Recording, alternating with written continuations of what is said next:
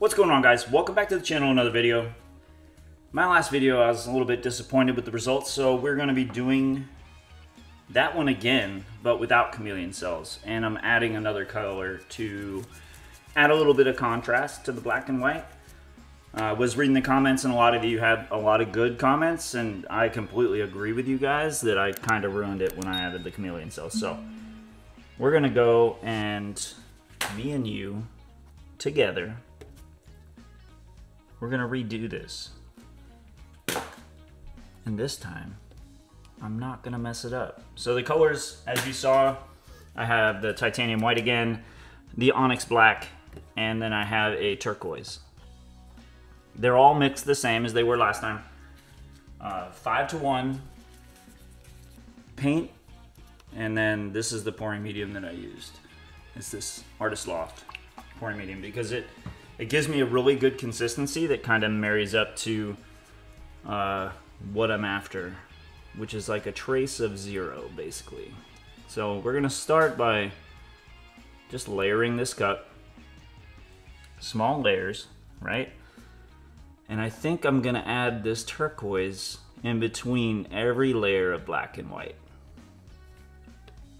to see what that does. That is what is going on today. How's everybody doing today? I hope everybody's doing fantastic. I'm having a great day. I mean, it's always a great day when I'm in the studio painting and having a chat with you awesome humans. So I'm always having a good time when that's happening.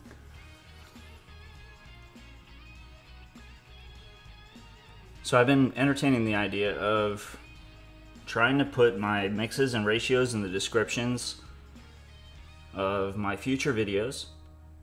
Because, I mean, I always end up with a whole lot of questions as to how I mix the paints, and a lot of people that are new to the channel or new to bloom pours don't know the difference between the pouring medium for my blooms and the pouring medium for my standard acrylic pours. So I feel like it would be even more beneficial and informative for you guys for me to add that information down in the description. Because I know I talk about it, but I don't actually go into a whole lot of detail about it. So if you guys ever want to see a mixing video from me, just let me know in the comments below. I'll try to do, you know, a quick, like a search-based video on how I mix my paints, and some of you are even interested in like the technique that I use when I blow out my blooms. So if that's something that you guys want to see, you know, converse with me. I try my best to answer questions. As the channel's growing, it's getting harder and harder to do so, but I do try. I really do. So we got our cup layered. Stability of my shoulder and elbow isn't very good when I'm holding it up for an extended period of time, but we're going to do the same thing. Kind of spilling it off to the side. And I'm going to try to keep it as centered as possible. You can see already my hand is wandering, so I'm trying to find a good spot maybe to rest my elbow. And having this kick spinner isn't helping very much. Alright, cool. But yeah, as you saw, I put a bunch of white in the bottom because I'm hoping that that white comes out towards the end. I mean, obviously the white's coming out right now, but I want more white towards the end of this pour.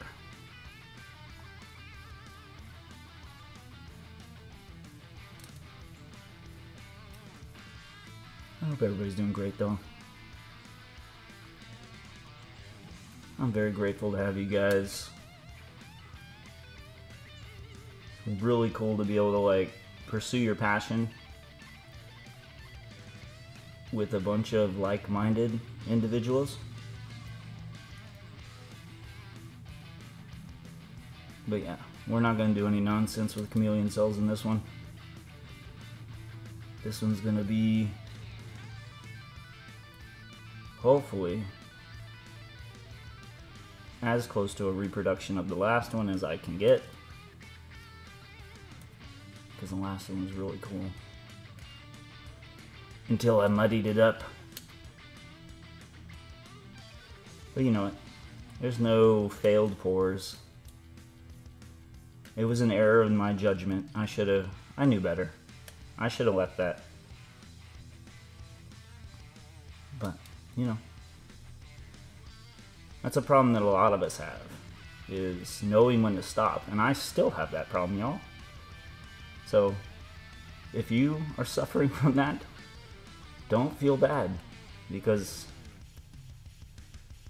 I'm suffering with it still to this day. After pouring for years, I still sometimes don't know when to stop. But yeah, we're getting some really cool spirals going on.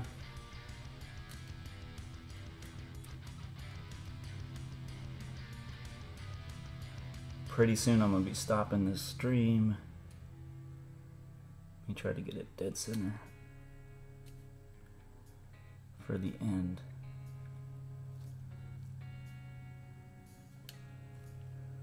And boom. And we're done. All right, yeah, that looks really cool. I like the way that looks a whole lot. All right, man. So let's make sure that that very center of that swirl is right in the middle of the canvas. And we're gonna do some light spins. There's no silicone in this, so it touching the canvas isn't that big of a deal. Look at it, this reminds me of one of those old movies where like they're trying to hypnotize you. Maybe I'm showing my age a little bit. But yeah. Yeah, see, now this looks really similar to that one. And then I went and messed it up. But we ain't doing it this time. We're gonna leave it this way. I'm thinking I'm gonna spin it just a little bit more. Try to open up these layers around the edges. We have a lot of dark going on the outside, and maybe I can spin some of that off. So let me change this direction of the spin. Oh, I moved the whole thing. Look at that. And let's see if I can not get covered in paint and put it back. There. Well, we didn't succeed in not getting covered in paint, y'all. All right. Well, this will be a shorter video, but I kind of really enjoy this talk through of my method and style, so you guys get a better idea of what's going on in my head and how I come to the conclusions I come. So let's get down there. We're gonna check this thing out. I think it looks amazing. It looks fantastic. I love it. That blue added just enough of a pop to matter. So let's get down there and check it out. This is that lovely thing right there. It's got some really interesting lines and details in it.